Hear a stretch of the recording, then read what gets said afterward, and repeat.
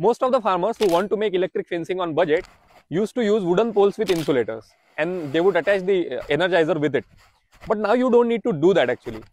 There is a new thing in the market which is called as FRP rod, and it looks like this. There are many qualities in it, and if you want to check the quality, I will make another video about that. And it is made out of fiber reinforced polymer. So it has a very long life. It is durable, weather resistance, water cannot do any damage to it, and it is very, very strong. It is ultra strong.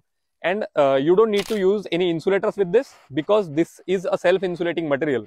So you can just tie your wire and use it like that. The budget that generally gets allocated to insulators can actually buy you this good stuff. And with this FRP rod, you can use any type of wire, but I recommend that you use this new polymer plus metal substance. It has 3 strands of stainless steel and 6 strands of polymer.